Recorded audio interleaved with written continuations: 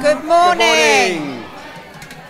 We're buzzing in here today. It's buzzing. If you'd like to take your seats, our service is about to start. So a very warm welcome to you all here this morning, for those of you here in the church and for those of you also watching at home. A very warm welcome. My name is Paul Rogers and this is my wife Andrea. Yes, a and warm welcome from me too. We're very pleased to be able to welcome you to our baptism service. That's the first service of 2024. It's the 7th of January and we've got 7 people being baptised. Hey, isn't that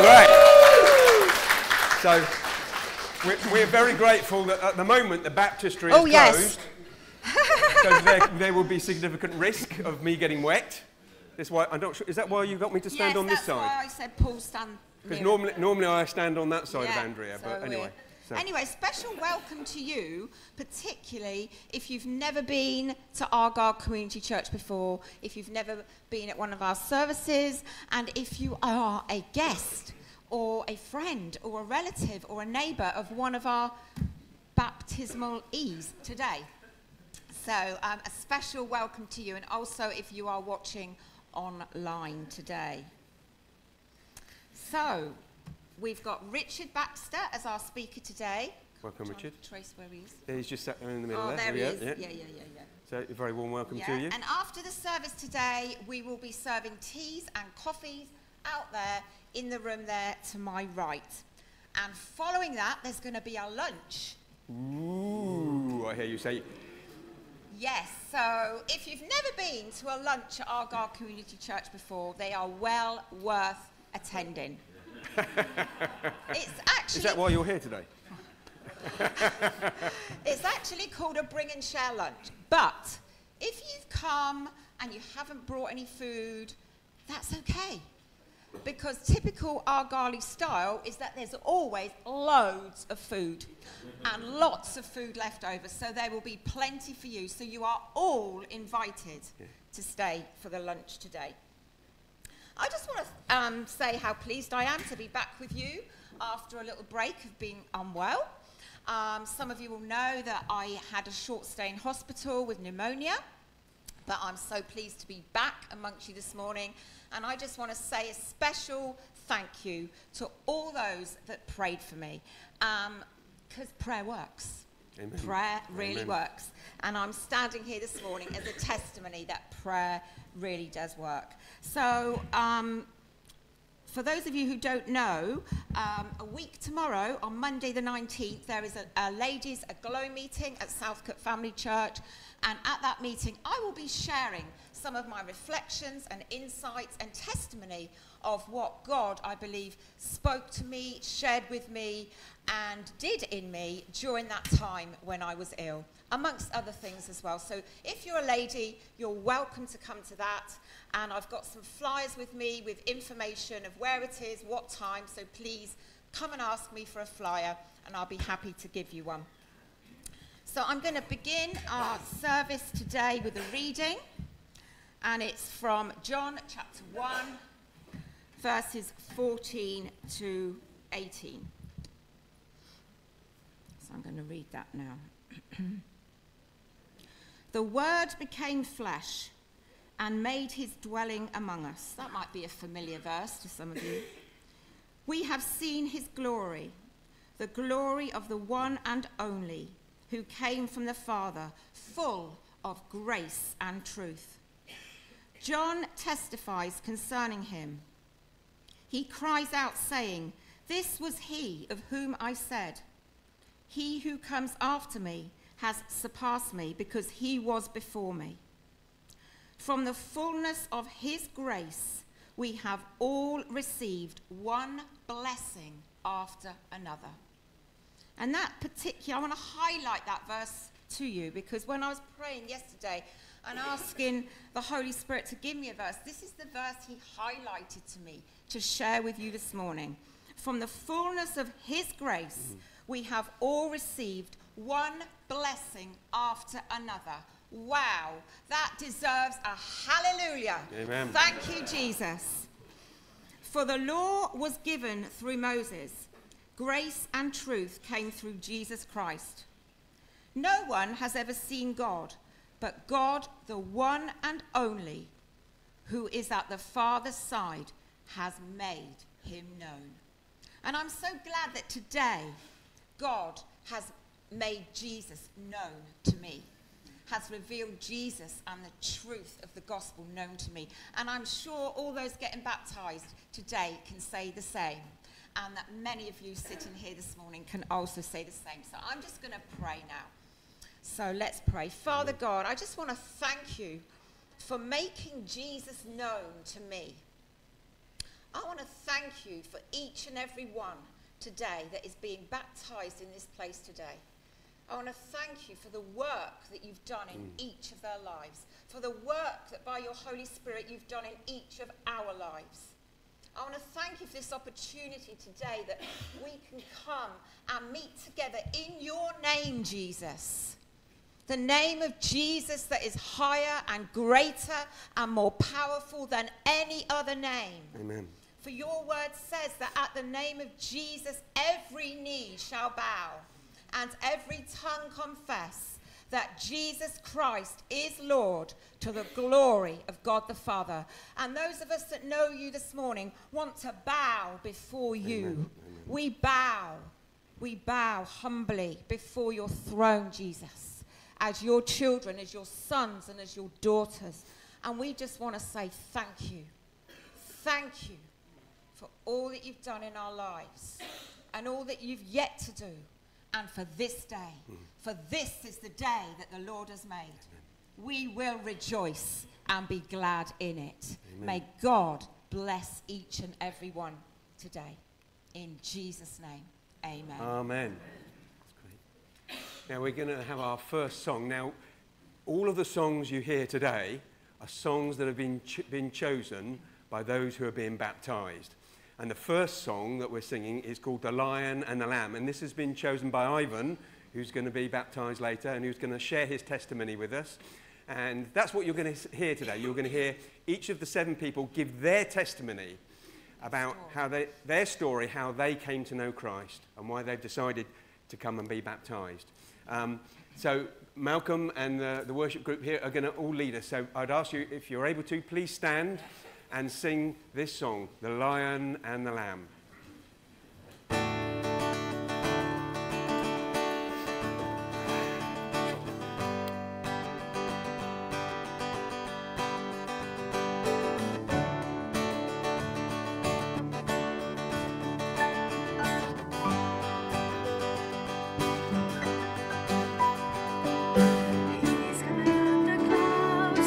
Kings and kingdoms will bow down.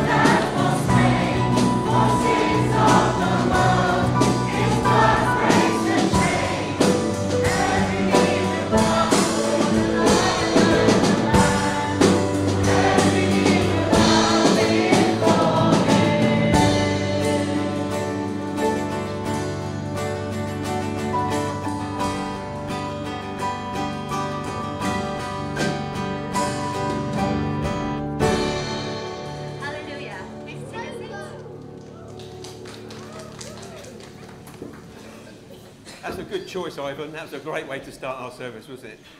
And every knee will bow. So, Ivan, can I invite you to come up and stand here? And have you've got your phone with you to share your... Excellent. So I'm going to invite you to share your testimony with everybody here. So off you go. Okay, hello everyone. My name is Ivan and I'm from Spain. I've lived here in Reading since I was at primary school. I'm currently studying my first year of robotics at the University of Bristol, University of West of England, which I'm really enjoying.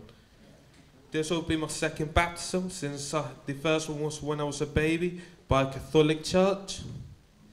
The beginning of my path to be Christian began when I was little, since I learned from my mother about God and Jesus. She told me about the life of Jesus and other stories from the Bible throughout my childhood. At that time, I thought of Jesus and God as my superheroes. They helped us and loved us a lot, and they also had some super cool stories. Then we moved to UK. After lockdown, I discovered Argyle Community Church, and that was when I began to understand everything that my mother taught me. My first communion was here at Argyle Community Church on September 21, 2021, which was really special to me. And I think I really started to build my faith to Jesus and God during some very hard times like summer 2022. Here in Argyle, I was drawn to believe in God, in His goodness and in His immeasurable love. Here I understood that we could talk to God when we needed it. Here I understood that it is not necessary to be perfect to be loved. Here I understood that to be happy and walk safely through our life, you just have to trust in God, trust in His plans that He has prepared for each of us, even if sometimes the path is difficult or we don't understand it. Trusting in God, I also learned to see the light and bright side of things, to look for the blessings that are hidden behind everything that happens in our life. God never makes mistakes, and as the best Father that He is, He always wants the best for us. That is why I thank Him for what He gives me and also for what He takes from me. He knows. My life, after fully trusting God, has been much more joyful since God gave us hope and strength to move forward in our difficult time at home. God also gave us good people who helped us with our problems to be more happy and independent. To describe this moment in my life, I chose the Bible verse Matthew 8, verse 24 to 26. With that warning, a furious storm came up to the lake, so that the waves swept over the boat. But Jesus was sleeping. The disciples went and woke Him up. "Lord, save us, we're going to drown." He replied, "You of little faith, why are you so afraid?" Then He got up and rebuked the winds and the waves, and it was completely calm. As in this verse, when I faced a great storm in my life, I really thought I could drown, but I had faith, and everything calmed down. Thank you to everyone in the Argyle family, and for being a very important part of my life and my story. Thank you for your prayers and for your support and love towards me and my mother, and especially thanks to Mark, Cheryl, Francis, Sandy, Trevor and Jamie for being so close to us. My future begins now, with Jesus as my travelling friend and companion. Thank you all for joining me in this special day for me. That's great, thank you. Great, well done. Thank you, Ivan. That was great. We're going to sing the next song. This is a song that's been chosen by Penny and Vincent. You'll see that the words appear in both Cantonese and in English on the screen, but it's probably best not to try and sing them in English, because it probably will. So, for those of you who can sing in Cantonese, then we're relying upon you. So, but so you can understand the wonder of the words and the meaning of the words, they'll be there in English for those of you who don't speak Cantonese. So, over to Joe and to Malcolm and the team, and Anne as well. We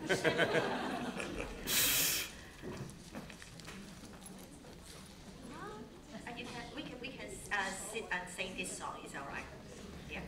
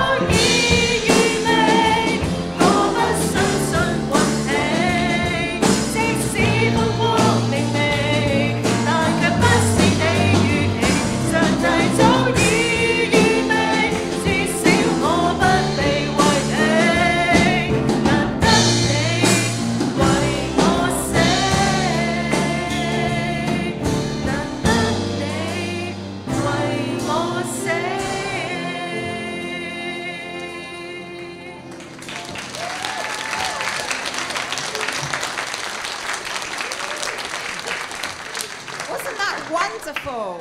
That was just so wonderful. Anyway, I've now got the pleasure of inviting Penny up, and she's going to share her story, her testimony, and after Penny, her husband Vincent is going to come up and share. So, welcome Penny. Give her a round of applause.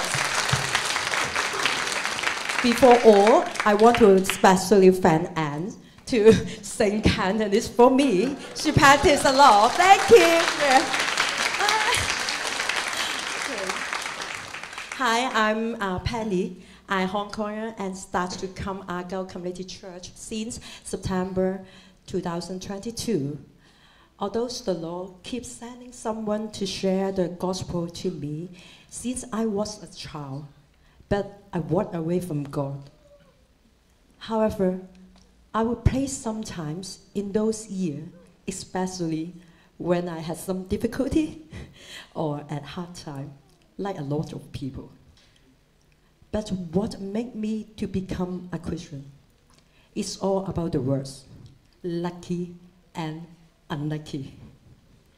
Most of the time of my life, unlucky seems as one of the symbol of me.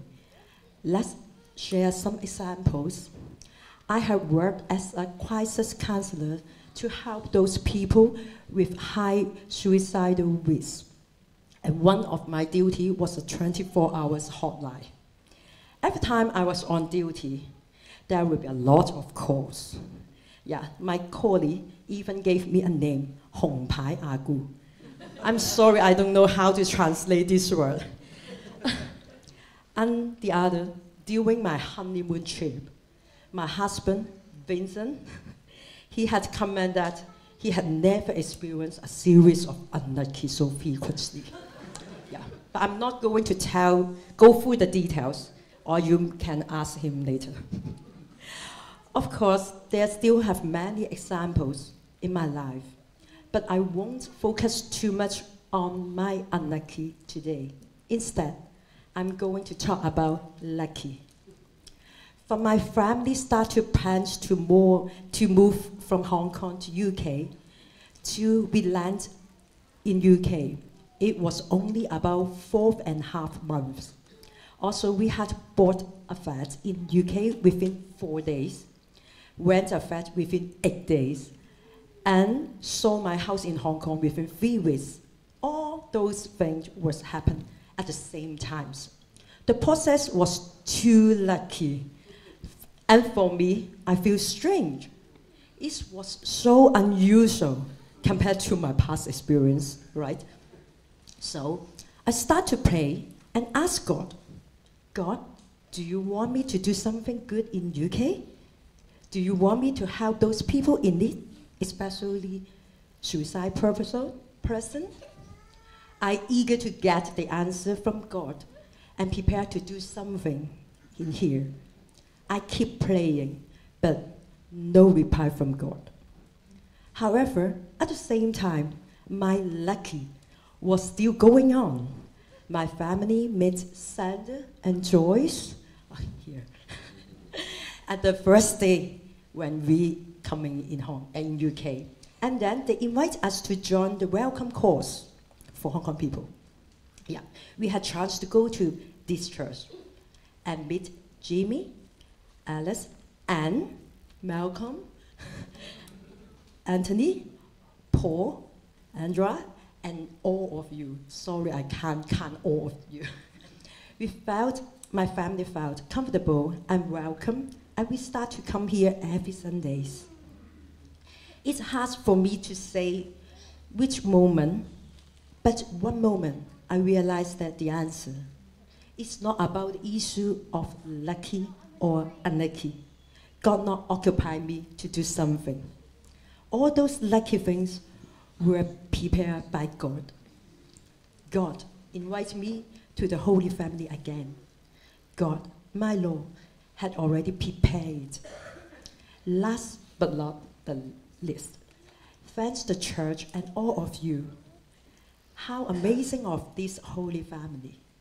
Let's think, if someone go to your home as a guest, he or she feel good in your home, then not live, and even stay and live here.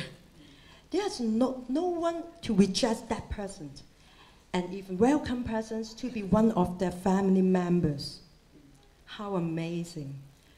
We become a family, not because we have a blood relationship, but the Jesus blood and God love. My Lord, From now on, I will walk and live what you want me to be. Amen.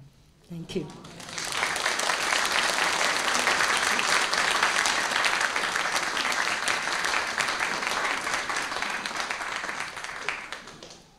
Thank you, Penny. Thank you. That was wonderful. You coming up, Vincent? Have you found your phone, Vincent? Oh dear.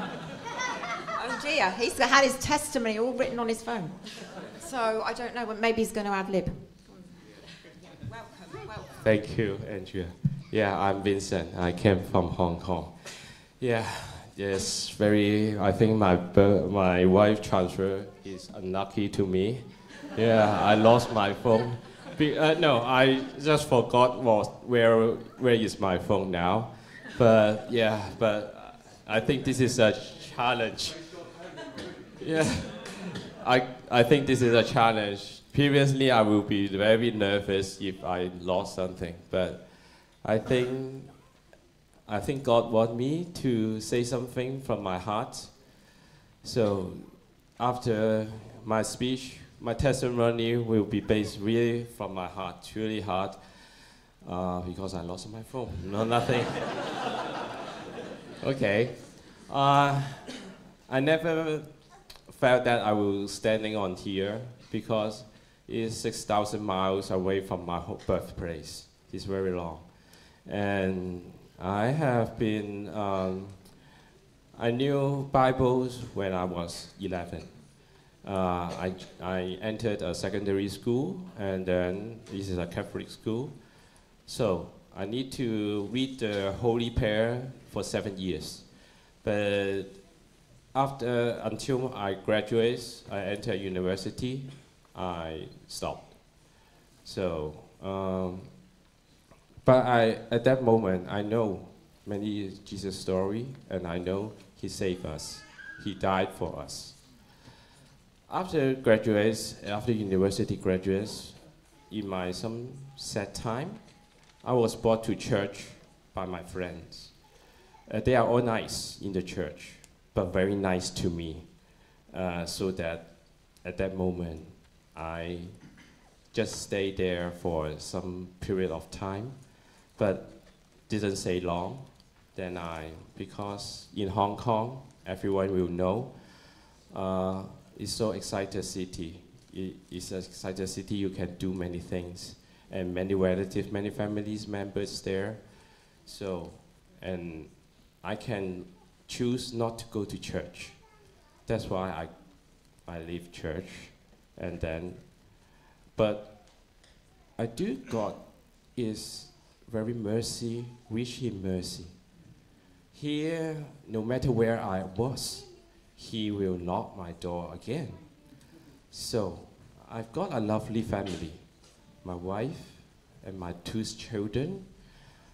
Without them, I really won't come to UK. But when I land UK, as my wife said, very, very lucky. We are settled here very easily. And thanks to Sandra and Joyce, they brought me to Argyle Community Church. Here, I know I met many nice people, nice local people, and many Hong Kong are here. They are all very nice. They make me feel safe, welcome, and so I decide to go to church with my family on every Sunday, and then I will sing hymns, and I start to read the Bibles again.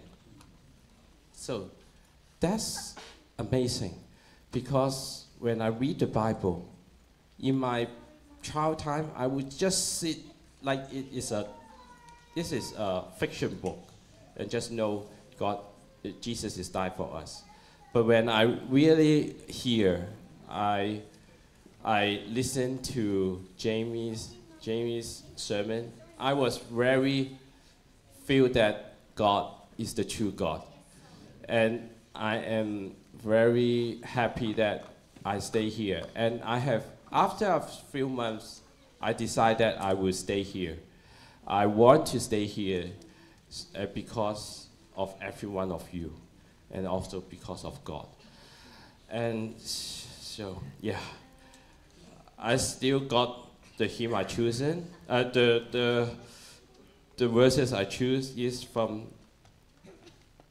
Ephesians chapter 2, 8 to 9. For it is by grace you have been saved through faith. And this is not from your side, yourself, it is the gift of God, not by work, so that no one can boast. I'm going to trust God, and I want to join this big family because they are all very welcome on me. So today I'm going to be baptized, and I think I'm going to start to receive the gift from God. Thank you very much.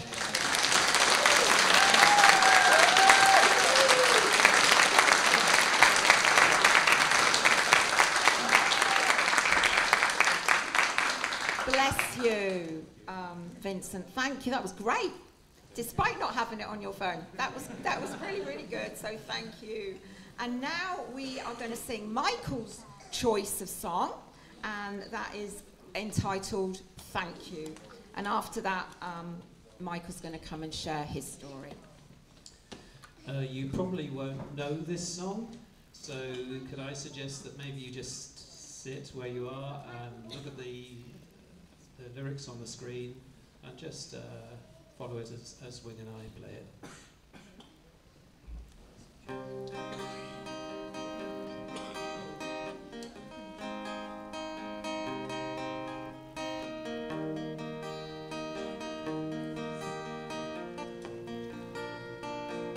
So many times you reached out to me, but I turned my back, 'cause I didn't think you had what I need. And now you're everything, everything to me. And I can't be without you, God, you're everything. And I want to say thank you. I was lost and you found me. I was dead inside and you breathed it to me, and you brought these bones to life. And I want to say thank you. Thank you for saving me.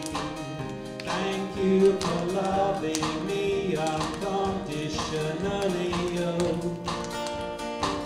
Still with open arms, but I ran out of faith. I was scared of the claim that came with trust. Whoa. But I came running back into your embrace, 'cause I knew you'd still be there, you'd never leave me alone. And I want to say thank you. I was lost when you found me. I was dead inside and you breathed it to me, and you brought these bones to life.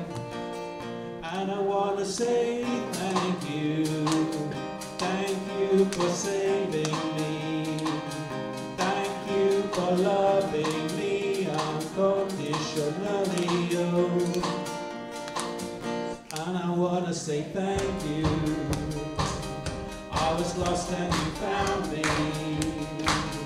I was dead inside and you breathed it to me, and you brought these bones to life. And I want to say thank you. Thank you for saving me. Thank you for loving me unconditionally.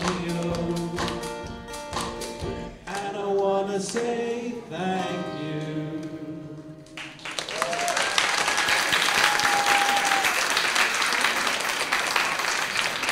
That's lovely.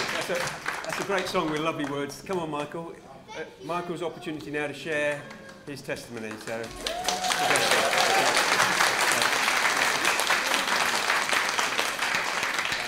yeah, my name is Michael. I came to the Argyle church about sort of 6 months ago, and I have so little time, there's so little time to say so much. But I really wanted to start off my testimony by saying thank you to all of you, especially to my parents, Richard, and to my friends today who are here today, because none of this I can attribute to myself. For if it wasn't for your endurance of love and patience, I wouldn't be standing here, and from the bottom of my heart, I thank you. I cannot express in words how grateful I am. This has been one of the most difficult things to write. My PhD was way easier. Because if you had told me 10 years ago that I'd be standing here in front of you or professing my love for Christ, I would have laughed in your face and told you to get lost. I was your stereotypical party boy, and to my parents' dismay, I loved reveling in darkness. My tongue was vicious and vile, and my care was only for myself. Chapter Isaiah 14 really rang in my ears because it really described me perfectly. Full of pride, and I was full of me. If there was one thing that I loved more than partying, it was science. I thought science was the answer to it all. Who needs God when you have science? Relationships wasn't something that had crossed my mind, but I did come to the realization that I was gay at my time in Portsmouth. But this I didn't fully accept until I met my first boyfriend while I was working in Cambridge. Looking back, that was an absolute hedonistic nightmare that resulted in me in losing my job and being penniless, sleeping on a friend's couch for months. That was my first existential crisis. There's many more to come. Believing that I was unlovable, I focused on becoming a scientist, and with the help of my parents, I managed to do a master's and then complete my PhD in 2013. I thought I was God's gift to science. I knew it all. Believing I was on the path to winning the Nobel Prize, because after all, who knew science better than me? In 2015, my mother became ill with cancer, and it was terminal. It was a difficult time for all of us, but especially for my father. It was my first taste of what true unconditional love looked like, because my father's dedication to my mother was so inspiring, but also heartbreaking. This resulted in me having my second existential crisis, because I concluded that science was not all there is, and that there was something more.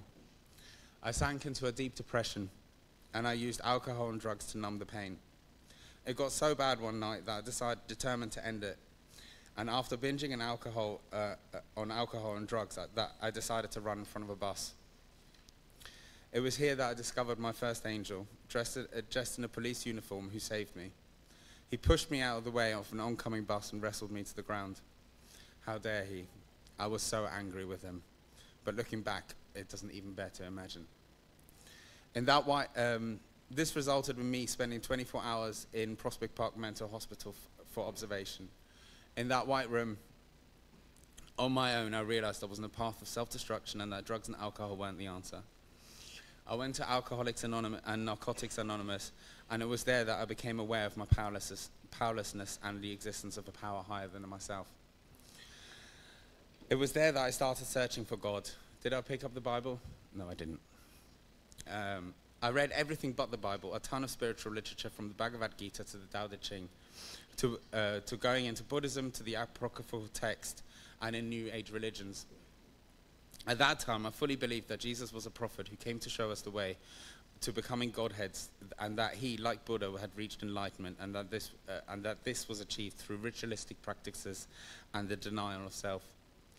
I was into chanting meditation, restriction diets, prostrating myself in front of anything and everything that called itself either a guru or a god. Oh, how wrong I was. Because I found that these only showed me the way to the truth and not truth itself. No matter how hard I tried, I kept failing. At that time, my scientific career was faltering because as I realized, I didn't fully believe in it being the only answer anymore. And so I went to work for a biotech company as a salesperson. I was still believing in a works-based salvation and fully believed in the fulfillment, and the path to heaven was about helping others. I was volunteering at many outreach places and at the Baker Street Neighborhood Association, Basana. I felt good. I was helping others. I became involved with Basana to the point that I became a trustee. However, I was doing this for my own vainglory. So how did I get saved? Well, this is a story in itself, and there's only one man and my second angel who I can credit this to. And he's sitting here today and he's giving a sermon, and this is Richard Baxter. Richard, from the bottom of my heart, I want to say thank you. I owe you my life. This started back in 2018 when we were planning a street party which happened to coincide with Pride Month. At that time, we used the Kerry Baptist Church venue and the Oasis, and during decorating, we plastered the gay pride flag everywhere. Karen Rowland, the councillor for this area, bought the items, and we started decorating them both inside and outside the venue. The street party went ahead with great success until I got that fateful text and phone call that night from Richard explaining that members of the Kerry Baptist Church were upset that we plastered the gay pride flag everywhere, and that the association between the church and the Basana would have to end. With an ego bigger than the earth and a head full of earthly knowledge, I came to Richard's house that night to explain to you why the church and the Bible was wrong. How dare you tell me I'm wrong? I have a PhD, don't you know? Well, this led to a 2-year discussion with neither side giving up. And during those 2 years, Richard gave me the Bible and other literature, and I read it. Determined to prove you wrong, like all unsaved souls, I cherry-picked the Bible. I hated Romans. I hated Roman, I hated Jude, and I hated James. I used the Gospel of John to show you that all love is acceptable. However, my foundations were built on sand, and my understanding of truth was crumbling. I was justifying my own lustful passions. It was during 2020, in the COVID pandemic, that I had my third existential crisis. And at that time, I got onto my knees and started praying for God for help and understanding. I was broken. I couldn't cope. I needed spiritual help, and therapists and spirituality wasn't answering the question and couldn't assist. I begged God for help. Be careful what you ask for. He came to me in a vision, and the truth came to me like a sledgehammer to the face. He showed me everything, all my sins laid bare, and the pain that I had caused. It was then that I realized that God's laws were protective and not restrictive, and that our sins drive him away because they are focused on self and not him. That night, I read the book of Romans, and I listened to the Sermon on the Mount, and I can tell you, I cried. I cried my heart out. With a deep guttural brokenness, I cried all night. Chapters 6, 7, 8 in Romans really jumped out at me. So the following day, with a tail between my legs and a bruised ego, I contacted you, Richard, to let you know that you were right and I was wrong. Oh, did that hurt? My ego was in tatters and my worldview was shattered. Everything I thought I knew was wrong. What I thought was light was dark, and vice versa. Filled with the Holy Spirit, I began to pick up the pieces, and the worldly passions and desires that I once had started to no longer have the desired effect. Everything felt temporary and fake, but it was still a wrestling match with the Holy Spirit to let go. Like the Apostle Paul, I had a thorn in my side. The purification through the rebuking of the Holy Spirit was painful, but as I grew closer to God, I became more zealous. And what was once gobbledygook in the Bible, the text started to become alive. The words of God were filling my soul, and it was feeding it. It was like calorie-free buttercream. So just like I started, I will finish with a thank you. I thank you, Father, for sending your Son to pave the way, and I thank you, Jesus, for saving a wretch like me and making me realize that it isn't about me, it's about you. And that just like a war isn't about the soldier, it's about the battle. Thank you, Jesus, for your sacrifice to save us unworthy souls, and today is my marriage to you. And just like a faithful partner, I cannot wait to spend an eternity in heaven with you. I love you and want nothing more than to serve you from now until eternity. Amen.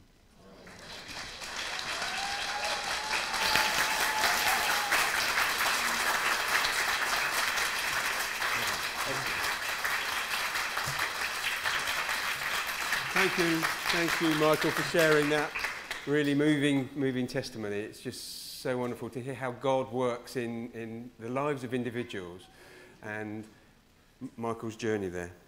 We're going to sing our next song, which is a song chosen by Carrie and Eric, and it's a song called Unreserved Love. And we've been hearing more about that, and I'm sure Eric and Carrie will share more about how God's love has transformed them. So over to you guys. Thank you very much.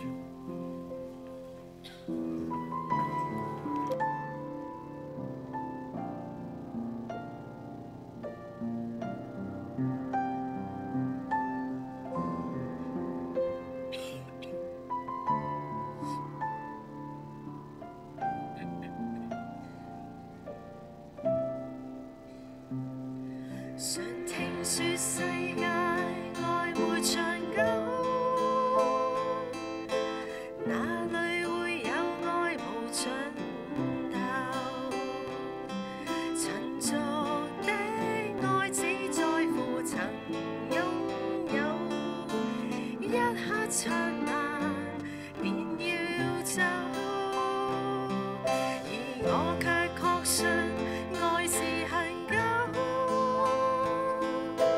碰到了你已無別求，無從解釋不可説明的夢，千秋過後仍長存不朽。誰人受痛苦被懸掛在木頭，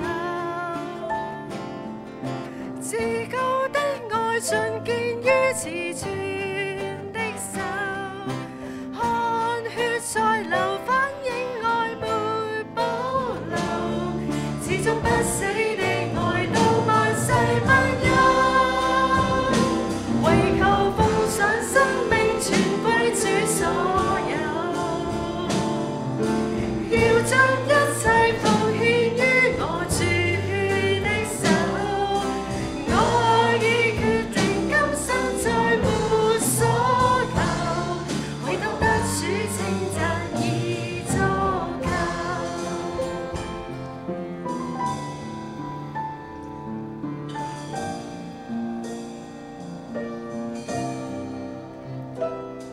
常聽說世界愛沒長久，哪裏會有愛無盡頭？塵俗的愛只在乎曾擁有，一刻剎那便要走，而我卻確信愛是恒久。碰到了你已無別求，無從解釋不可説明的愛，千秋過後仍長存不朽。誰人受痛苦被懸掛在木頭，至高的愛盡獻於慈存的手，汗血在流反映愛沒保留，始終不死的愛到萬世不休，為求奉上生命全歸主所有，要將一切奉獻於我主的手，我已決定今生再沒所求，唯獨得主稱讚已足夠。我已決定今生再沒所求，唯獨得主稱讚已足夠。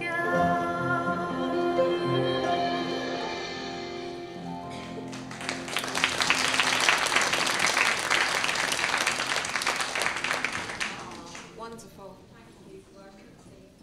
For that. I'm now going to welcome Eric up to share his testimony. So welcome, Eric. And after Eric, his wife Karen is going to share her testimony. So it's our second married couple today. Actually, Paul and I got married. Not married, baptised. Baptised and married, actually, here together on the same day many, many years ago. No, we got baptised first and then 4 years later we got married. Anyway, over to you, Eric. Thank you. Hi, everyone. I remember this is my second time I share my story, but I still feel a bit nervous. Okay, yeah, my name is Eric Hui, and my wife Carrie, and I have two wonderful kids, Ocean and Chelsea. We have a new chapter of our life after we moved to UK in June 2022. And now I would like to share my story, how I turned to Jesus, how I become Christian. In the past of my life, I always realized that I was not bad. I have good parents, good brothers, good friends, good school life, and a good career. I had a mindset that I can and I should use my own strength to plan and manage, control every aspect of my life. I always think I don't rely to God, before. So that's why, if the things didn't come as expected, I would often find myself frustrated and quickly to blame myself and others. I become irritable. People easy to be angry. And I had tendency to lose my temper easily. After moving to the UK, friends, my wife, forced me, pushed me, or encouraged me to accompany her to go to the church. And also, after I go to the church, also friends share me, and also Paul, and also some people in the church. The sermon from all of you, and it opened my eyes, opened my heart to have a deeper understanding of God and Jesus. It became clear to me that everything is under God's control and follow His plan. What I'm currently owning, or I owned before, was or is given by God. I learned about the concept of sin and the power of faith in Jesus, offering salvation to all who believed. In the middle of last year, I sensed a tension in my relationship with my family, particularly my son. I had a serious argument with them, and at the same time, I faced significant challenge during the renovation of our house. It was during this difficult period that I realized I need help from a higher power. One day, I turned to prayer, humbly seeking God's guidance, and asked for forgiveness for my sins. I declared my faith in Jesus and commit to following Him. Since then, my life has changed. I find peace in regular prayer, expressing gratitude to God for both the good and challenging time. Even though, nowadays, our house extension is not yet finished. The renovation started in September 2022, and now not yet fully finished. I have very down time, but every time I really feel, God is helping us. Every time I feel very, very desperate, and I can see a light, I can see a hope, and there is a way come out to continue the renovation. So I really feel the power, the strength from God. I also feel God is with me and supporting me.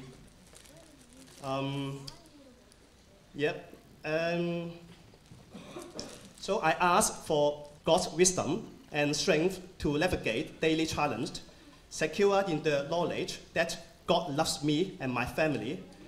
I have come to understand that God has a plan and timetable for each of us, and He is always by our side, ready to save and lead us in the right direction.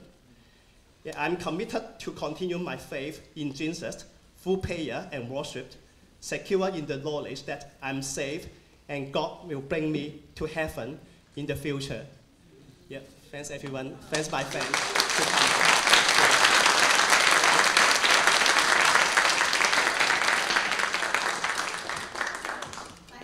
Thank you, Eric. So Carrie is going to come up and share now. Welcome, Carrie.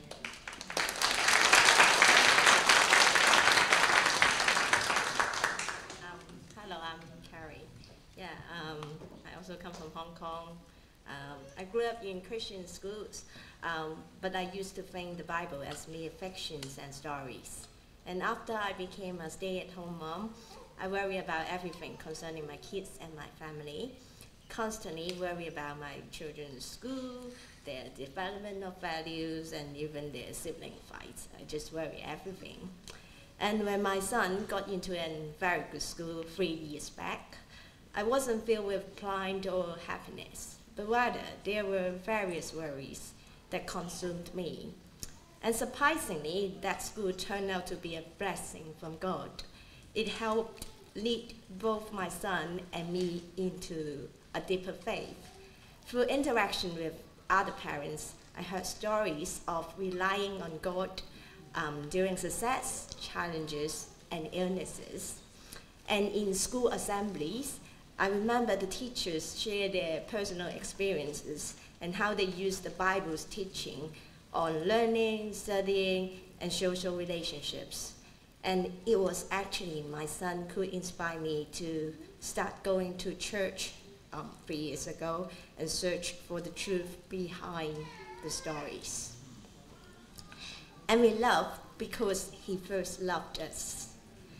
I realized I need to believe in Jesus and live by his teaching, to love God and others because God loved us first and sent his son to die for us. I started praying and asking for forgiveness for my sins, seeking guidance, surrendering my worries and anxieties to God, and accepting whatever life threw our way. I felt weak, especially when facing the unexpected difficulties in England. I experienced my first car crash.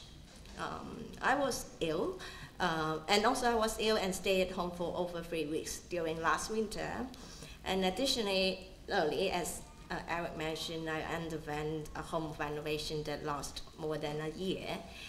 There were moments when our family even did not have a proper external wall, but just wet and dirty wooden boards. The most challenging part was dealing with people who were not trustworthy and misused our trust again and again. And there was frustrations, tears, and a loss of trust in people. But God became my strength. It guided our family to join the church and provided opportunity for me to help in honeypot and serve food torch. God granted me enough strength to serve and understand the priority in life. He taught me how to fix my eyes in him. And he always provided enough. God understands what I need, and when I felt really bad, he didn't leave me alone. And he provided sufficient emotional support through the people in God's family here. And I thank you for people who pray with me. I thank you for people who pray for our family. Thank you for encourage us and help us to build a relationship with God. And thanks God, comfort our family, comfort our heart. And in addition, these experiences taught our family reliance on prayer and brought us closer. So I know I'm far from perfect, but I'm determined to follow God's teaching and knowing that if I pass away, I will find peace in heaven. Yes, thank you.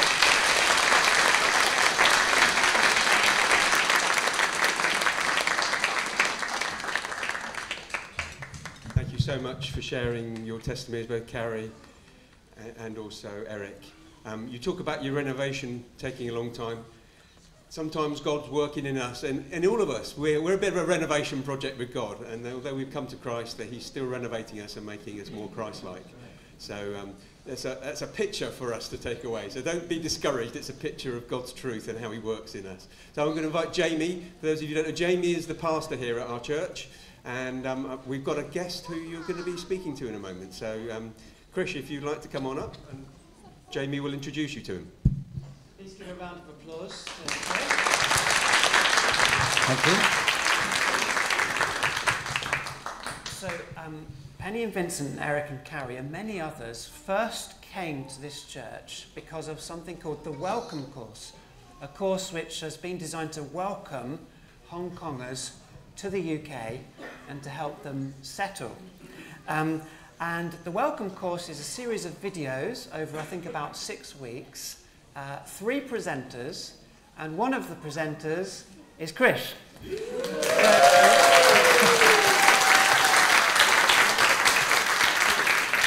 Just quickly for Chris, can you put up your hand if you've done the welcome course or been a helper in the welcome course? Oh, well done. Amazing, isn't it? Lovely to meet you. Yeah. So I said to Chris, I messaged him and said, can you come and celebrate with us? Because of what you've done via the course and those who put the course together, we've seen the blessing, and we are greatly blessed by the Hong Kongers at Argyle. So, can you just tell us a bit, Chris, about kind of how the course came to be and your involvement in the course? Thank you. Well, good morning, everybody, and congratulations to everyone who's being baptised. I don't know about you, but I was so moved to hear all the incredible stories of God's grace in your life, and well done to this church for their welcome they've been providing for many years. The idea behind the welcome course came from me meeting quite a few Hong Kongers that had to flee Hong Kong because they were worried about being arrested. Many of them were students who had taken part in some demonstrations, you might remember. And they were sofa surfing. Do you know what that means? That means that they had nowhere to live, and so they had to stay at someone's house, and they had to move from one house to another. And we thought, I wonder what we could do to help. And we found lots of Christians around the UK that were willing to open their homes and welcome them in. And then we heard that the UK was going to open something called the BNO visa process. Does that ring a bell for some of you? Hands up if you're here with a BNO visa. Yes, Fun Ying, welcome. Good to see you. And we thought, you know what, this will be the largest migration to the UK from outside of Europe since the Windrush generation. And if you know a little bit about British history, the Windrush generation were not welcomed very well by churches or by our government. And so we thought, wouldn't it be great if we could do a better job? If the church could be the first place where people could find a welcome. And so we started something called Hong Kong Ready Churches, and around the country, I think it was around 500 or 600 churches said that they wanted to do something to help Hong Kongers feel welcome here. And you might remember it was lockdown, and no one knew the rules. Not going to make any political statements about rules, but no one knew the rules. So we thought, I wonder what we could do to make sure people who are arriving from Hong Kong had a friendly welcome, had churches that could help them steer their way through things, and then we thought, well, maybe a course could be part of that. And so we applied to the government to say, would you be willing to sponsor a course? And they said, yes, as long as it's very welcoming and it doesn't tell people what to believe about God. We said, okay, we're good at being welcoming, we can do that. And if people after the course want to do another course where they can find out about God, is that okay? And they said yes. So the government actually gave a little bit of money to make that course possible. And many of you are here as part of that process. So does that help, Jamie? Yeah, it's amazing to hear the story. Thank you for sharing that. You've been a Christian many years. You've written books. I've read some of them. They're really helpful. You've founded various charities and so on. What advice would you give those being baptised here this morning? Oh, wow. Well, I have a little gift for you. If you're getting baptised today, over lunch, come and see me, because I have a little book I want to give to you. My advice is stick as close as you can to Jesus. Our job in life is to walk in his footsteps, and Jesus will never steer you wrong. I know when my faith goes through difficult times, the place that I find easiest to reconnect is by reading the Gospels.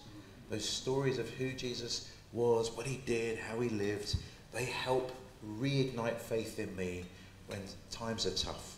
And that's my advice. Stick as close as you can to Jesus. He will never steer you wrong. Thank you.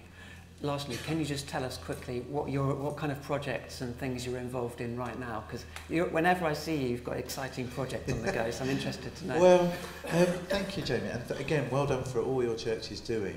I think we are in really, really interesting times. Some would say, lots of global crises going on right now. After trying to help Hong Kongers feel welcome in the UK, we got a call from the government, could we help Afghans? Because 25,000 Afghans were relocated here after the fall of Kabul. And again, I have good news, the church stepped up, and about 900 churches around the UK said they wanted to do something to help Afghans.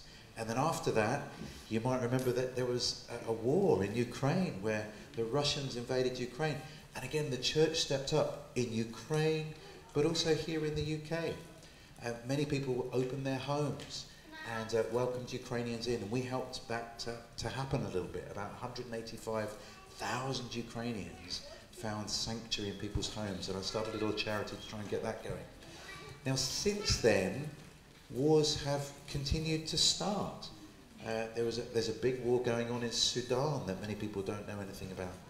And we tried really hard to get the government to say, could we do something similar to what we did for Ukrainians, for Sudanese people? And so far they've been saying no.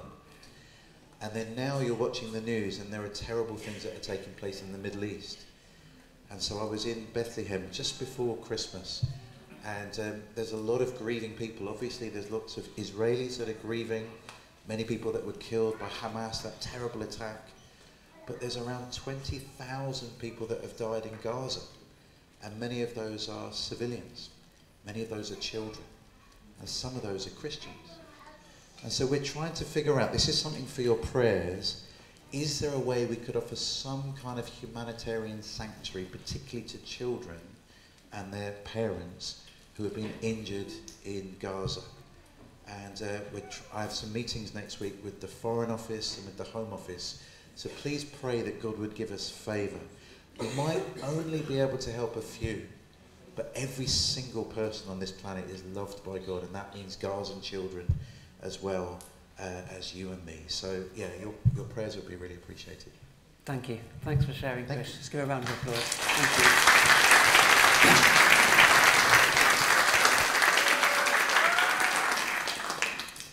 So, you're going to introduce... I need that microphone back, actually. Thank you, Jamie. So it is my honour, my pleasure now to welcome Coral up to share her testimony today. Coral first walked into this church, well, she'll share it with you, about, 9 years ago, and ever since she's been part of my ladies group on a Wednesday night that's called a Discovery Group. So it's a real privilege for me to welcome Coral up. So welcome, Coral.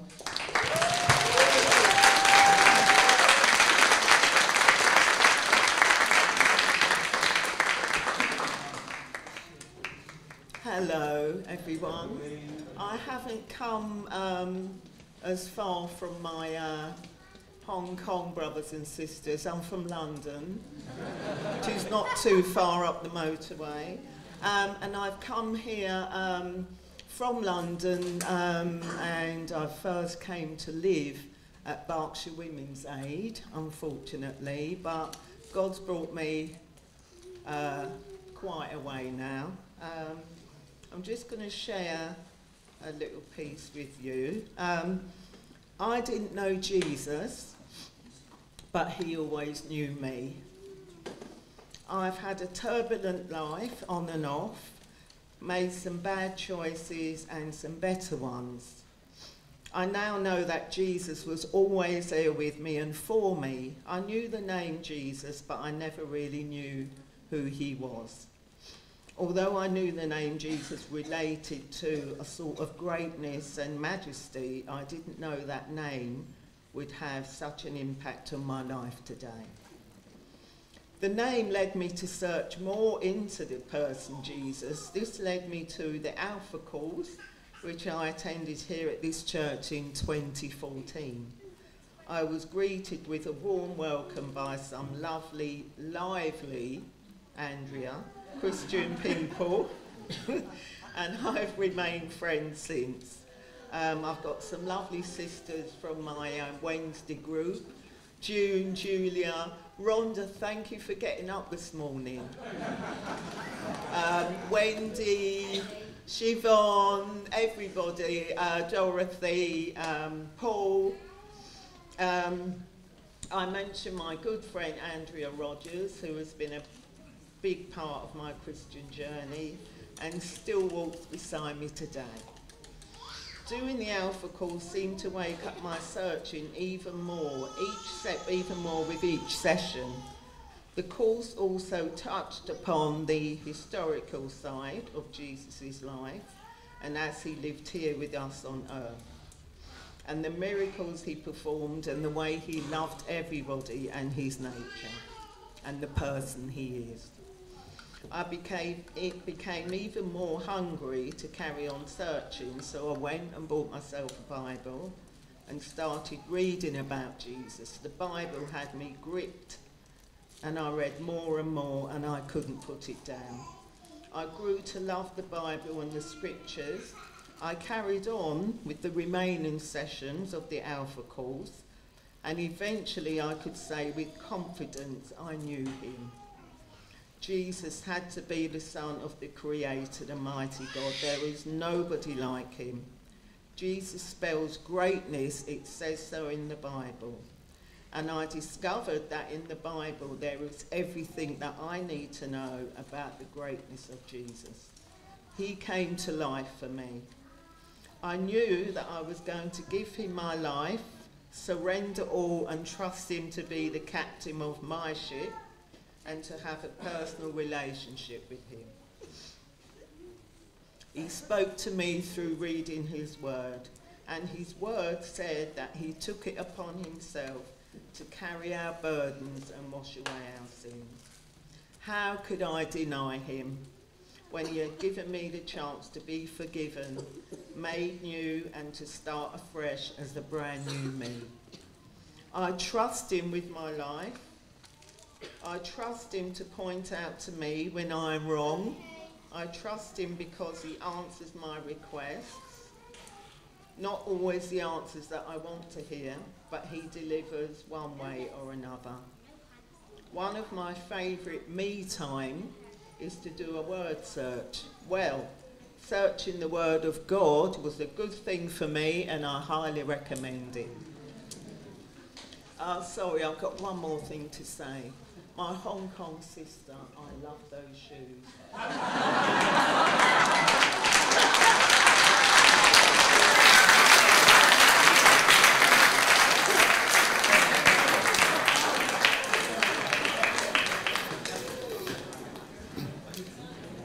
So we have some books to give out as a gift from the church to everyone being baptised. Inside the front cover is the baptism certificate with a Bible verse. So I'm going to give those out now. Coral, your book is The Freedom of Self-Forgetfulness. And your verse is, therefore, if anyone is in Christ, the new creation has come. The old has gone, the new is here. God bless you, Coral. There you go. Okay. Michael, your book is The Christian Manifesto. And your verse is, therefore, there is now no condemnation for those who are in Christ Jesus. Because through Christ Jesus, the law of the Spirit who gives life has set you free from the law of sin and death.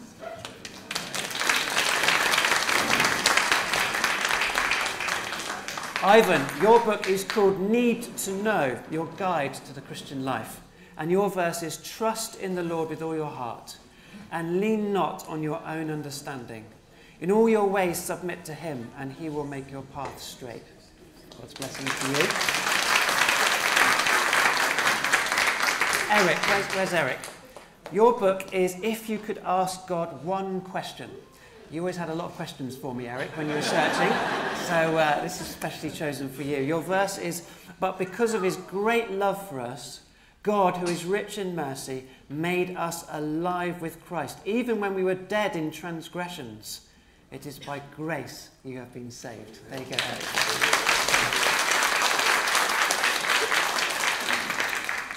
Carrie, your book is called In His Image, 10 Ways God Calls Us to Reflect His Character. And your verse is, praise be to the God and Father of our Lord Jesus Christ. In his great mercy, he has given us new birth into a living hope through the resurrection of Jesus Christ from the dead, and into an inheritance that can never perish, spoil, or fade. There you go, Carrie. Penny, your book is called Beautifully Distinct, Conversations with Friends on Faith, Life and Culture. And your verse is, I have been crucified with Christ, And I no longer live, but Christ lives in me. The life I now live in the body, I live by faith in the Son of God, who loved me and gave himself for me. So there you go.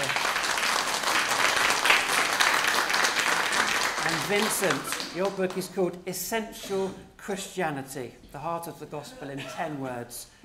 Your verse is, for it is by grace you have been saved, through faith, and this is not from yourselves. It is the gift of God, not by works, so that no one can boast. There's blessing in that. So it's time for the baptisms. I've got to be careful not to step back, haven't I? I'm very aware of that, because the baptistry has been opened. Before I baptise, for those of you who are not regular at church, maybe you're wondering what baptism is all about. Perhaps you've been to a christening or something. You've seen a baby get sprinkled with water and you're thinking, what is this either big bath or small swimming pool? What's that all about? So I just want to talk very briefly to explain what baptism is. So first of all, why do we baptise? Well, it's because Jesus said so. He commanded it. He said, all authority in heaven and on earth has been given to me. Therefore go and make disciples of all nations, baptizing them in the name of the Father and of the Son and of the Holy Spirit. So Jesus wants us to be baptized when we've trusted in him. We as Christians obey him, so that's what we're going to do today. So that's why we baptize. When do we baptize? Well, it's after someone has repented and trusted in Jesus. Repentance is turning away from sin and turning to God. Trusting in Jesus is believing that he took the punishment I deserved on himself when he died on the cross. He died in my place. So baptism happens after that. Being baptized does not make you into a Christian. Okay? We're not making these 7 people into Christians here this morning. It's repentant faith that makes you into a Christian, and baptism follows that. Where do we baptize? In public. So baptism is a public declaration of faith in Jesus. It's an outward sign of an inward reality. If somebody wears a Manchester United shirt, they declare that they support Manchester United. If someone wears a ring on their 4th finger, they declare, I'm married. If someone is baptized, they are declaring publicly, I follow Jesus now. I belong to him. I've trusted in him. And then lastly, what does baptism symbolize? Because if it doesn't make you into a Christian, what's the point of it? Well, there's 2 big things that baptism symbolizes. First of all, spiritual death and life. The way I'm going to baptize is I'm going to plunge people down into the baptismal pool, under the water. That symbolizes death, spiritual death, dying to self, dying to living my way. And then when they come back out of the water, that's saying, I'm alive to God now. I'm living for him. I've been born again. It's not about me now. It's about you, Jesus. This is my new life. I start now. I have new spiritual life because of my faith in Jesus. And then also baptism symbolizes cleansing from sin. Baptism doesn't wash your sins away. Jesus washes your sins away, but baptism symbolizes that Jesus has done that. Sin is rebellion against God. It's disobeying him and pushing him away. And as we go through life, it's like there's a build-up of the dirt of sin in our life. But when we trust in Jesus, he takes our dirt of sin on himself. He's punished for it on the cross, and he gives us his total purity, so we become washed and clean in God's sight. And that is what baptism declares and symbolizes. So, it's time, finally. We're going to do the baptisms. So I have to remember to take this off. Check my phone's not in my pocket.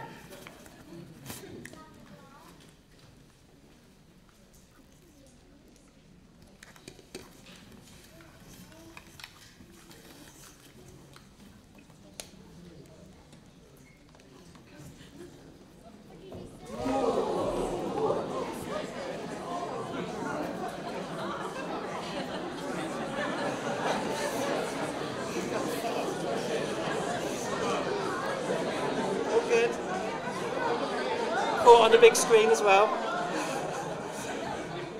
So, baptism people, make sure you take care going down the steps because it's very slippery. First of all then, Ivan, do you want to come up and stand and speak in front of that microphone? I'm going to ask you some questions. First of all, have you repented of your sin? Yes, I have. Have you trusted in Jesus Christ? I have. Will you seek to live for Jesus and the glory of God? I will. Come and be baptized. And be very careful when you come.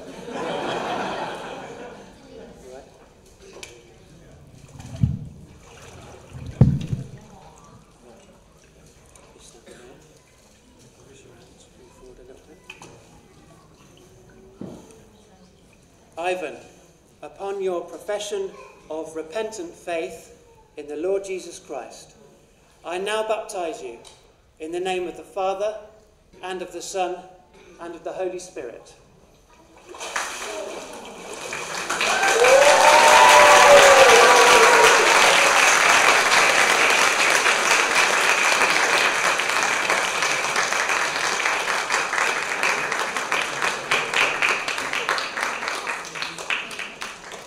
Michael.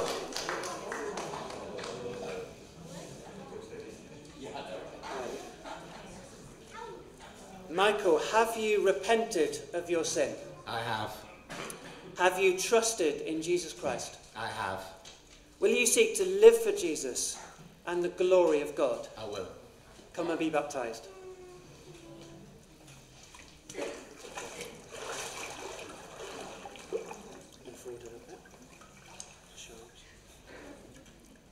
Michael, upon your profession of repentant faith in the Lord Jesus Christ, I now baptize you in the name of the Father, and of the Son, and of the Holy Spirit.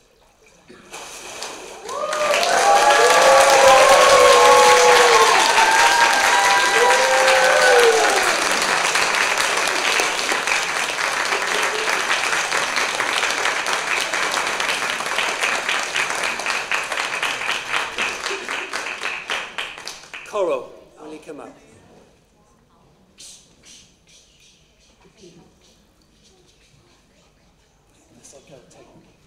Stand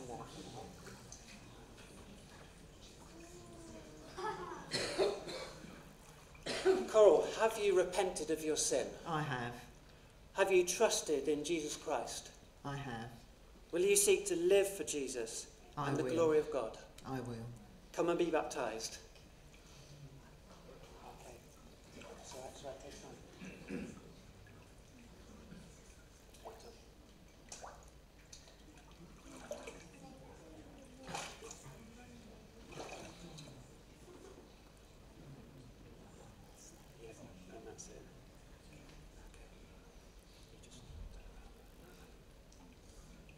Okay, Coral has a phobia of water, so I'm going to baptize her in a slightly different way.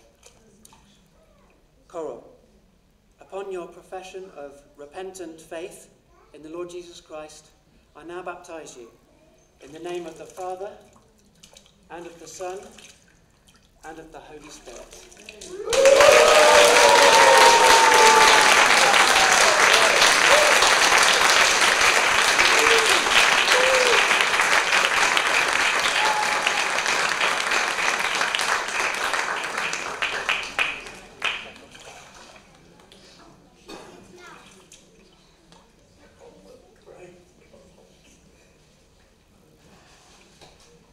Penny.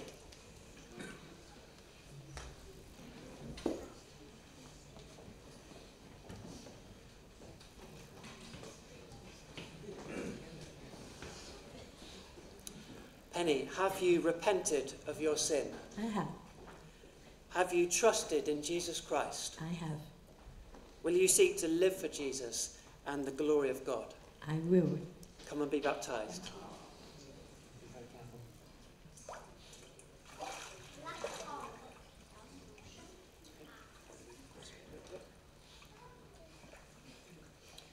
Penny, upon your profession of repentant faith in the Lord Jesus Christ, I now baptize you in the name of the Father, and of the Son, and of the Holy Spirit.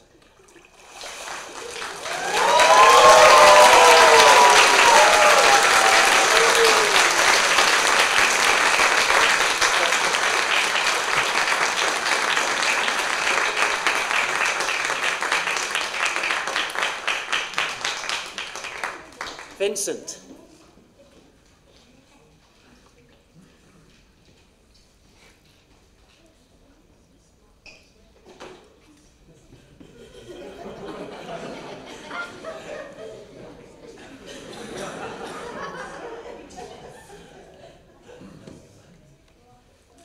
Vincent, have you repented of your sin? I have. Have you trusted in Jesus Christ? I have. Will you seek to live for Jesus and the glory of God? I will. Come and be baptized.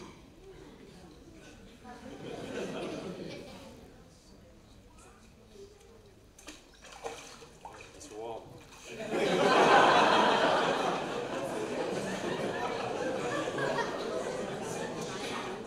Upon your profession of repentant faith in the Lord Jesus Christ, I now baptize you in the name of the Father, and of the Son, and of the Holy Spirit.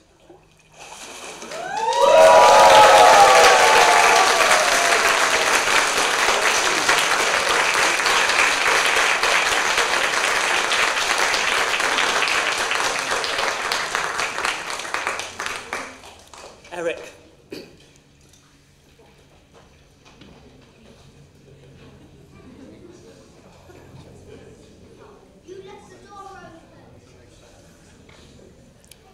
Eric, have you repented of your sin? Yes, I have. Have you trusted in Jesus Christ? Yes, I have. Will you seek to live for Jesus and for the glory of God? Yes, I will. Come and be baptized.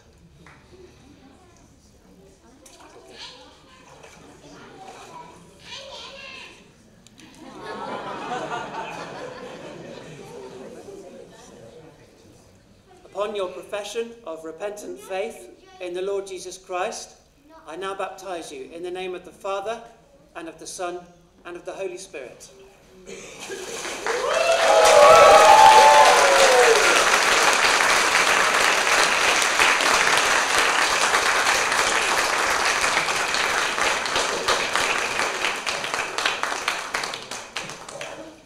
And Carrie. Take care.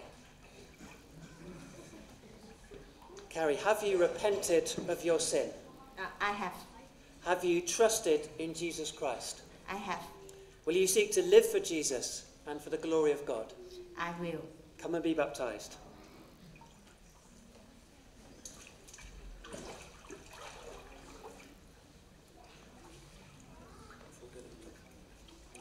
Upon your profession of repentant faith in the Lord Jesus Christ, I now baptize you in the name of the Father, and of the Son, and of the Holy Spirit.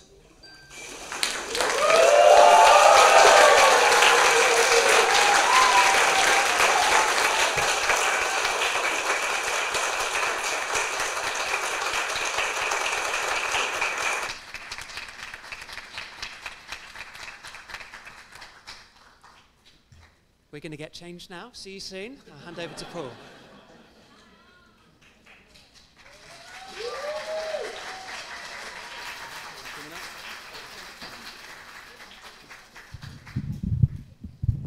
You might need that. We're going to start, if we stand here, I don't know if Judy can cope with that. If we stand about here. So, wonderful, isn't it? Absolutely wonderful what we've been witnessing this morning.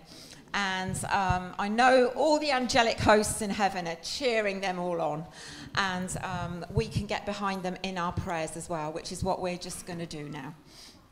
Okay, let's pray. Father God, we thank you that we've been able to be here as witnesses to your goodness here this morning. We've seen these good folk being baptized. We thank you for their testimonies, the truth of their journeys, their stories, how they come to find you, Lord. And we thank you and praise you for that. And Lord, we want to pray that you would help them as they continue on their journey, that you would be with them, and that they would, as we thought about already, step in your footsteps, that they would be led by you. We thank you and praise you for that. And Father God, yes, we just want to particularly ask that by your Holy Spirit in the coming days that you would really strengthen and encourage each and every one of these 7 that have been baptized today, Father. Because those of us who've maybe been Christians for many years, some too long to want to say, know that life can sometimes be tough and our faith can be tested. So, Father, I just ask right now, in the mighty name of Jesus, for your protection to be round each one of these dear ones. And God, that in any moment of weakness or testing or persecution even, that you, by your Spirit, would protect and strengthen them and give them the right words at any time and bring your words of life to their minds in moments where they feel weak or where they're tested. So, Lord, we ask for your blessing upon each and every one of those, Lord. And may your Holy Spirit continue to guide them and strengthen them in the days ahead. In Jesus' name. Amen. Good. Well, now I'm going to ask Sandra in a minute to come up, but we've got a video that we're going to play, and then Sandra's going to come up and tell us a little bit more about it. So there's a video all about Alpha. So over to Judy, if you can show that. 喂，廖智啊，你有冇諗過你係邊一個？你嚟呢個世界上面要做啲乜嘢？你以後要去邊度呢？哇！呢啲都係人生重大嘅問題嚟㗎喎。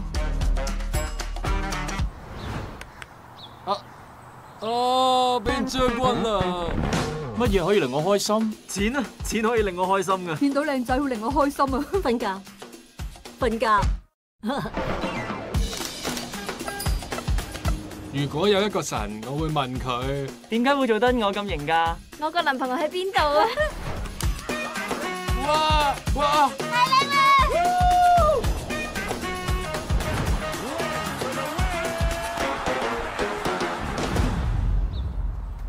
我而家係全世界最出名嘅一個人，我想要嘅大部分都可以得到啦。但係點解我再咁難過呢？我由一個人發展到有50個員工嘅規模，好多人都話：啊，你好順利，感覺你好幸運。過去我曾經認為喺呢個世上邊個都靠唔住，我唯一能夠靠嘅就係我自己。返學、返工、結婚，人生就係咁樣啦。當我明白呢個事實之後，我嘅生命就真係徹底改變啦。太靚啦！喺嗰晚之後，我對耶穌嘅認識就發生咗完全嘅改變，從呢一度開始進入到呢一度。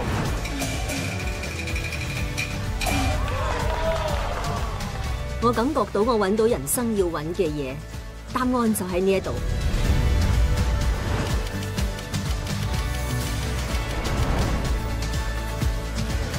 直到我真正認識耶穌之後，我真實咁經歷到乜嘢叫做有意義、有目標、有價值嘅生活。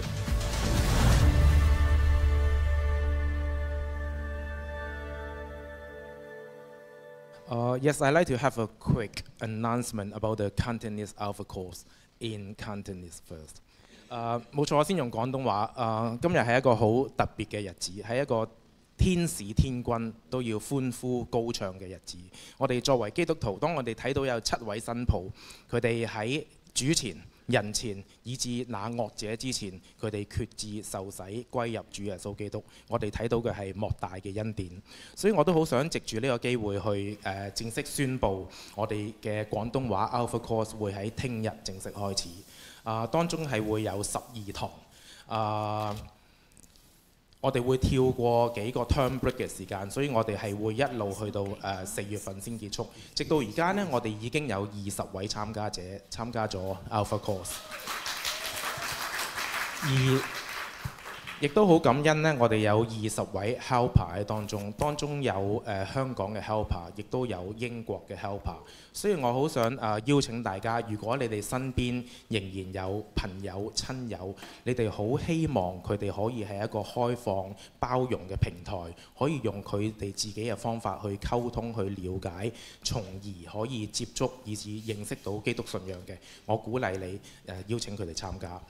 你哋可以隨時去聯絡我，你可以直接同我講，打俾我，message 俾我都可以嘅。或許因為我哋聽日就開始，或許佢哋會錯過第一個 session， 但係呢個唔緊要，佢哋絕對可以從第2個 session 開始。同時呢，我好希望大家去為我哋祈禱。我哋會直到4月份呢，我哋一路都會喺每一次崇拜嘅程序表當中呢，係會提醒大家為我哋禱告。請你哋為到我哋嘅參加者呢，佢哋喺過程當中可以被聖靈感動，亦都可以幫到我哋嘅 helper， 我哋喺整個過程當中可以經歷到上帝嘅恩典。多謝大家。So I was announcing about the Cantonese Alpha course that will take place tomorrow and that will last until April. We need your prayers. Now there are already 20 guests in the Alpha course.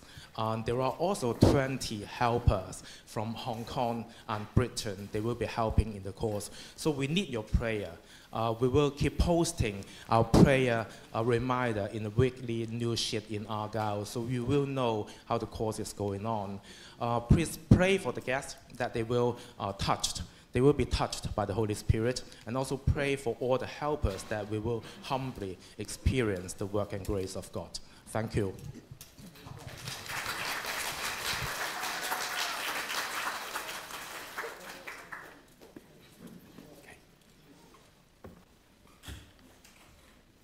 Thank you, Sandra. Thank you for that. We're going to have our reading. Richard Baxter is going to come and share a message with us shortly, but I'm going to read from the book of Romans, the book that Michael wasn't quite so keen on at one time, but he's come to love, I'm sure. It's one of my favourite books. So I'm going to read from Romans chapter 6, verses 1 to 4. I need my spectacles for this. What shall we say then? Shall we go on sinning so that grace may increase? By no means. We died to sin. How can we live in it any longer? Or don't you know that all of us who were baptized into Christ Jesus were baptized into his death? We were therefore buried with him through baptism into death, in order that just as Christ was raised from the dead through the glory of the Father, we too may live a new life. Praise God. So I invite you to come up, Richard, if you could. Would you like the tie mic? There we go. You take that one and I'll take this one. Great. So it is still working, so you just clip in and you should be working. So let me just take a moment. I'm going to pray that God will bless the word that you have for us. Father God, I want to thank you that Richard has been instrumental in Michael's coming to faith. And Lord, I pray that you'll bless the words that he has for us here this morning, that we will hear your truth and know you as our Saviour, just as these good folk here who've been baptised have come to know you as Saviour. We thank you and praise you in Jesus' name. Amen. Amen. Good. Amen. You're very welcome. Shall I take my Bible away? That's great. Super. Thank you so much. All right. That's great. Good. Okay. Thank you. Thanks very much, Paul.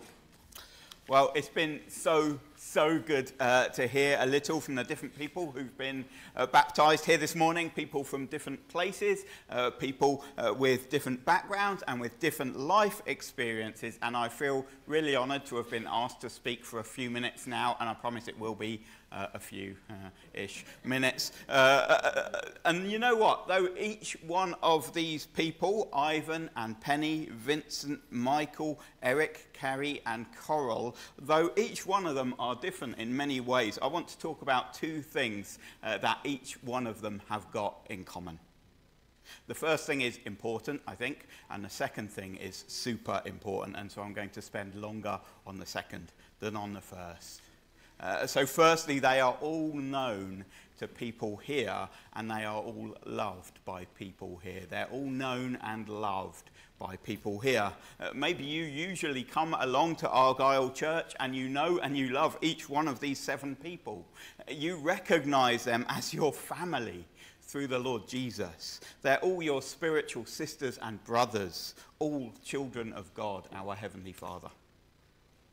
Or maybe you don't normally go to church, but you're here at Argyle this morning, and quite possibly that's because you know one of the people who has been baptized, and so they invited you along to their baptism. And you understand this is something important to my friend or family member. I'll go along to support them because I care about them. It's great that you've done that. Hopefully you haven't been forced or pushed. Hopefully, like Eric, you've been encouraged to come along today. And actually, it's the other way around as well, though, isn't it? Because it's possible that some of these people just went through all 800 of the people on their Facebook friends list and just invited them all of those people that they haven't seen since they were at school together, that guy that once fixed their guttering and decided to add them as a friend. But more likely, the person who invited you because you are a particular friend. They particularly care about you. They love you. They wanted you to share today with them. And they wanted to share with you what Jesus has done for them, knowing that he can do it for you too. And that brings us to the second thing. They are all connected to Jesus. They're all connected to Jesus. Each one of these 7 people have faith, trust in the Son of God, Jesus, and in what he has done for them. And this faith, it joins them up to Jesus, just as it does for every person who trusts in him. And so much of what he has done for them is all pictured in baptism.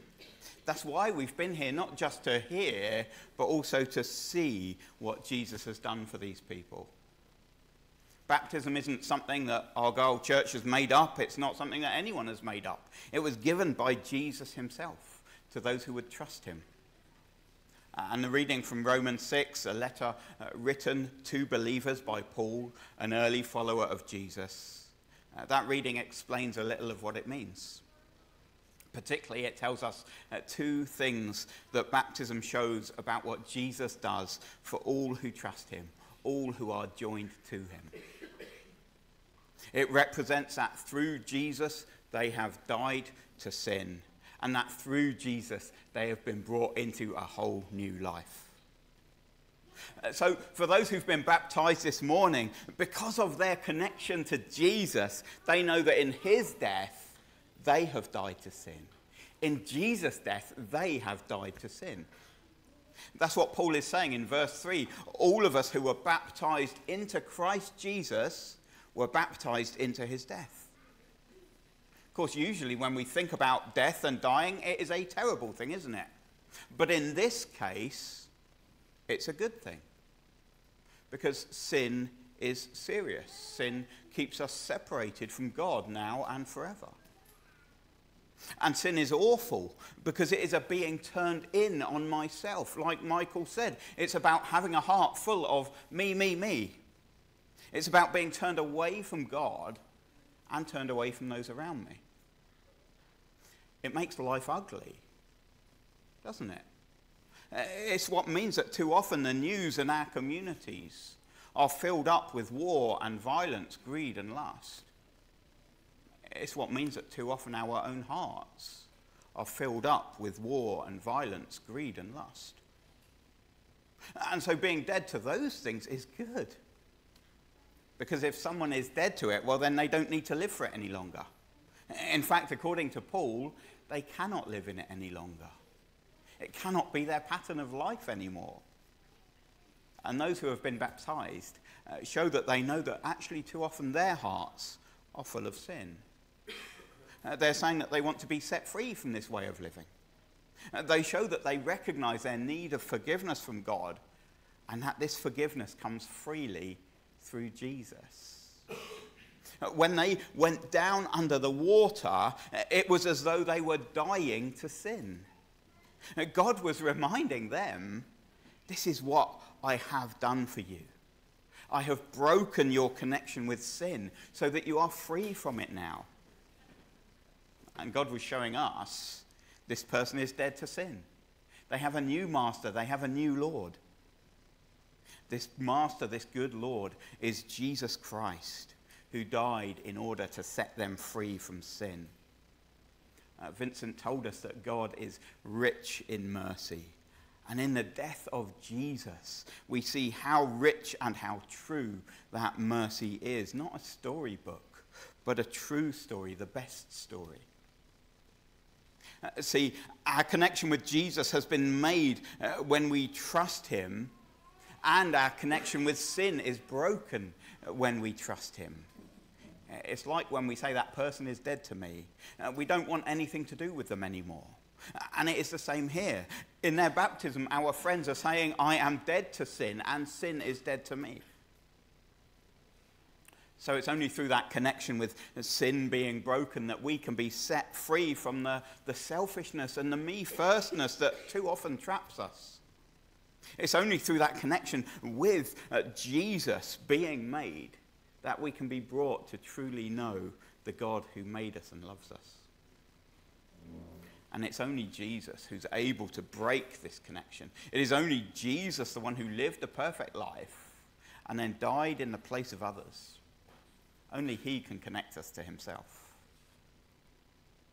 And by the way, I've been saying that this is true of the people who've been baptized, that they haven't loved God or others as they should, that they have sinned. But it's certainly the same for me. Isn't it the same for you too? Haven't you fallen short of the good standard that you know is right in your thoughts, in your words, in your deeds? Actually, as they spoke about their sin, wasn't there something in you thinking, yeah, that's true of me too, even if their wrongdoing and yours might look different? Isn't there something in you right now thinking, I wish I could be washed clean on the inside too? I wish my connection to sin could be broken. I wish I could be connected back to God who made me. You can be, because of Jesus. So because they're connected to Jesus, our friends know that they have died to sin, and then also, and finally, because of their connection to Jesus, they know that in his resurrection, his return to life, they have been given new life. In his resurrection, they have been given new life. As they went down into the water, that signified their dying to sin. And isn't it great that Jamie brought them back out of the water again? That really would have been quite awkward if he hadn't. But you know, bringing them back up, it wasn't just practical so that they could breathe. Actually, it is part of the picture of what Jesus does for all who are joined to him. If God caused us to be dead to sin and stopped there, that would be wonderful. But he doesn't stop there.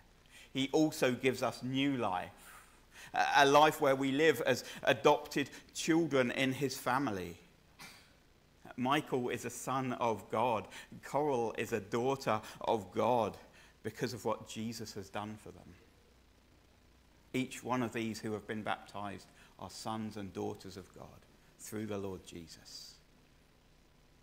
And because they are part of God's family, that's how they're to live, as part of his family.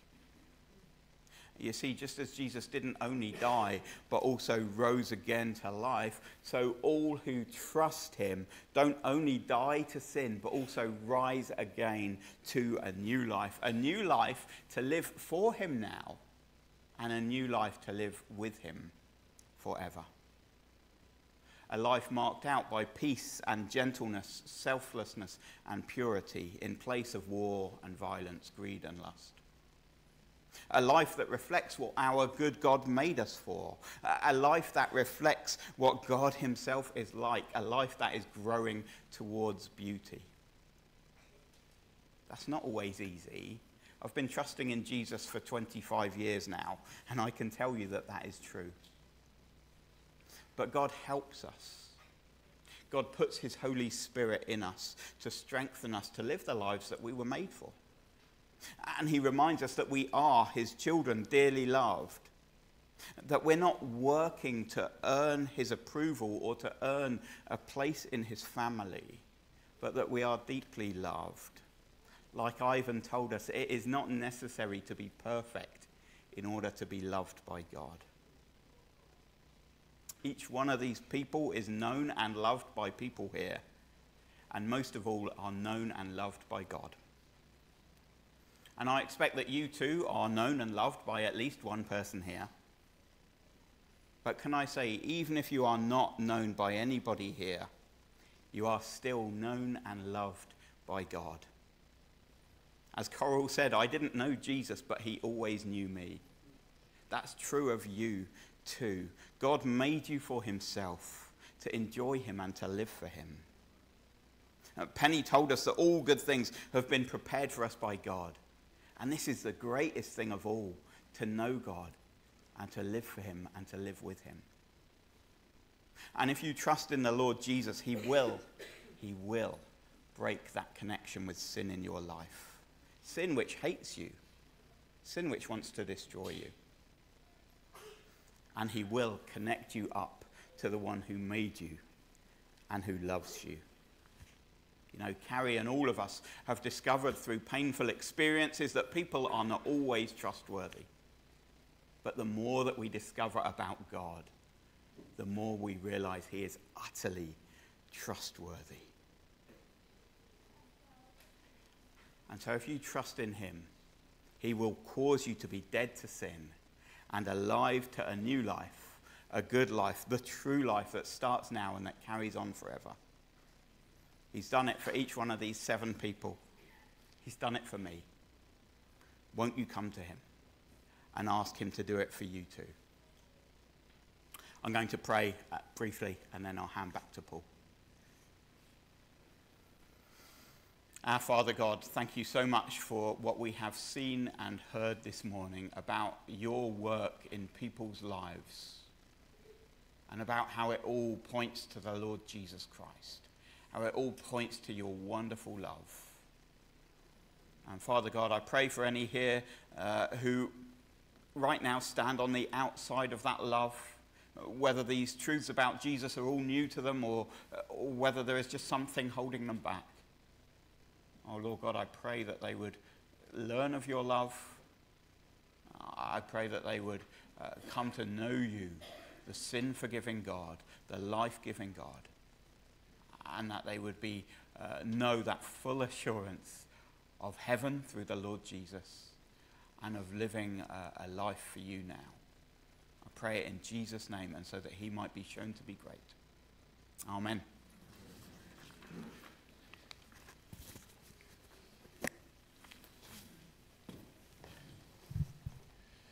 Now, those of you who are observant will have noticed that we earlier on didn't have a song for Coral because we've kept that song for now, our last song.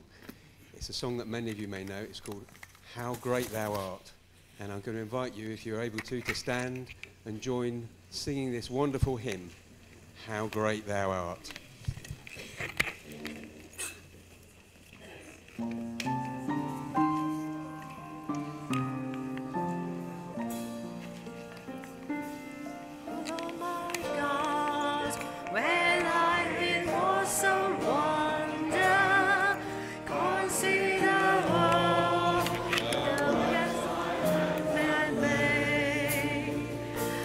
I see the stars, I hear the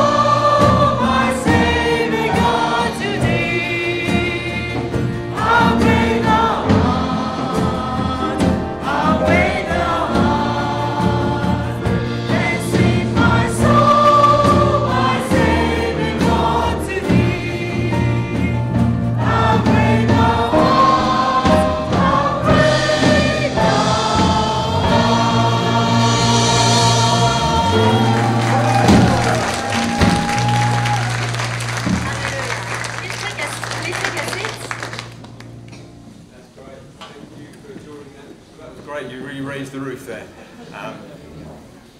Wonderful hymn to end the meeting on. Yeah. If you've been challenged by what you've seen and heard today, maybe something that Richard said, or perhaps it's something that one of the baptismal candidates said that has made you want to find out more about the Christian faith. Maybe you're interested in doing Alpha. Please do come and speak to me or Andrea or Sandra or Jamie. We'd be more than happy to talk to you about that. There's also some literature at the bottom here, on the bottom here, about baptism. And it's free. It's free, for yeah. you to take and read. Yeah. And one of them's been written by Richard, I believe, as well. Is that right? Yeah. One of the little the books has been written by Richard. So, yeah, if you're watching online and you want to find out about how to become a Christian, you can contact us. The details are hello@argylecommunity.church. hello@argylecommunity.church. So please do contact us. That will go through to Jamie, our pastor, and he will arrange to contact you by email and see if there's something he can contact you by other means. So thank you for that. Don't forget that in my room, the room behind me to my right, there's tea and coffee served after the service. And also, we've got a first birthday in the house today. It's little Deborah's first birthday, and her parents have brought a cake for us all to share, that we can have a piece with our tea and coffee.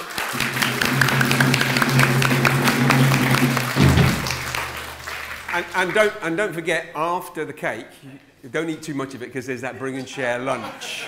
All right? Yes. So please do stay for the bring and share lunch. We'd ask you as well, actually, if you could move through to the tea and coffee area so that we can set up tables, etc., in the area here afterwards. But I'm sure there'll be somebody helping and guiding us on how we need to do that. But just so you're aware of that. And there's also this evening a prayer meeting on Zoom at 6 o'clock, which includes communion.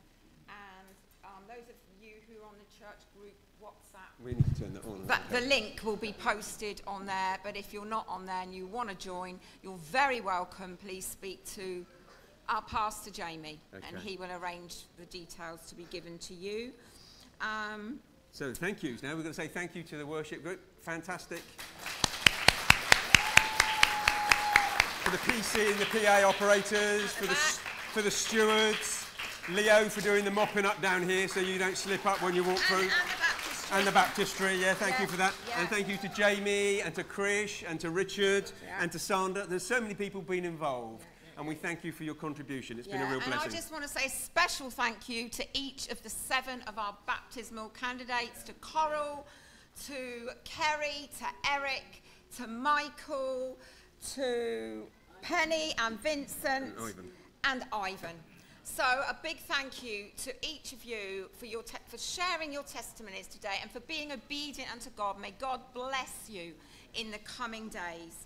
So, Father God, we just want to say thank you to you as we draw to a close of this service this morning. Just want to say thank you to you for your presence with us here this morning by the power of your Spirit. Amen. I want to thank you for each of these 7 candidates that have this morning gone through the waters of baptism in allegiance and obedience to you, their Saviour and their Lord. Amen. Continue that work in each of their lives by the power of your Spirit that you have begun. That, God, you might empower them and embolden them by your Spirit to go out into a hurting, dark, broken world to be your light and to shed abroad your love and your truth to those that they come into contact with, wherever that might be, day by day. Give them that courage and the boldness, Lord, we pray. And I just ask for your blessing now upon each and every one that's been here in the building this morning, those that have been watching on the live stream. Father, that you'd bless us each one as we go out into this week, and that we might remember, Father, that you in your word promise that you will never leave us nor forsake us, Father, and that nobody is beyond your reach. And we thank you for that, and we give you praise this day in the name of Jesus.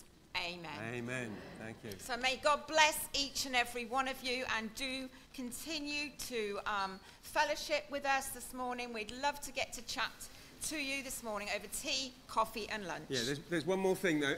Mary, would you like to bring Deborah up? I think if any of the children would like to come up, I think Mary has said that she'd like to have a photo taken with the kids. So if all the children could come up to the front here. But don't worry, you won't fall through into the water. The lid's down. And then Mary and Addie are going to come up and someone's going to take a photo